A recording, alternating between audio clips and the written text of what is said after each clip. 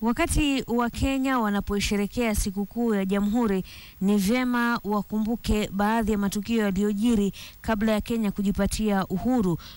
Matambo alizuru kaunti ya Samburu na kuipata nyumba moja aliyoishi mzee Jomo Kenyatta baada ya kuletwa hapo na wakoloni kutoka kifungoni Lodwa ili kuirai roho yake kutokana na mateso aliyoyapitia.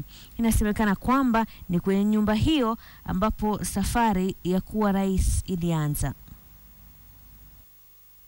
Mnamo mwaka 1960 mzee Jomo Kenyatta aliletwa hapa Kenyatta House na wakoloni kutoka Lodwa, Turkana.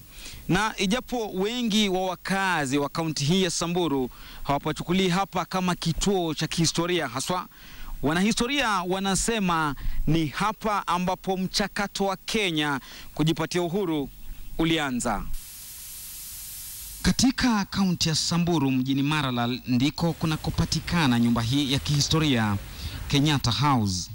This house was built way back in 1959, not for Kenyatta but for senior colonial administrators who have been working here in Samburu. John Buliari, mhudumu hapa, ananieleza kilichojiri baada ya Kenyatta kuletwa hapa punde alipoachiliwa huru kutoka kifungo cha miaka 7. Immediately he arrived here, he was also joined up by some members of his family, Mama Kenyatta, and 2 of their daughters. One of the girls was called Jenny Jerry, Christine Wamboi, now called Christine Pratt, followed by His Excellency the President.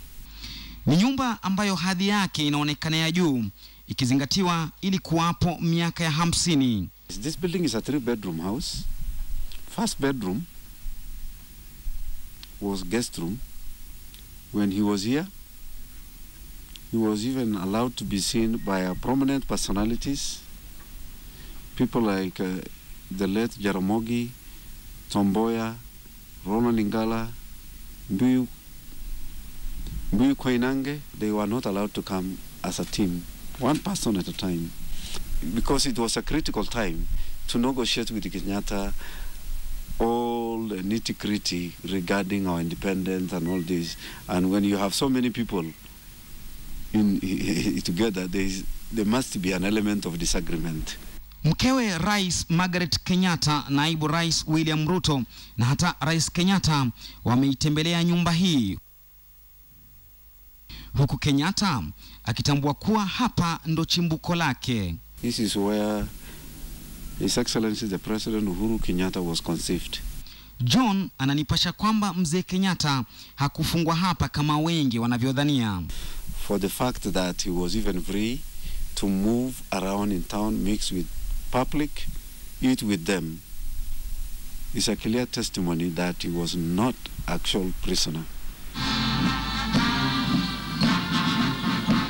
Lakini je, Wakenya wanaposherehekea siku hii ya jamhuri hii leo, jumba hili lina umuhimu gani kwa kizazi cha sasa? The life of Kenya began in this house, because without such negotiation taking place in this place, we may be even right now continuing struggling.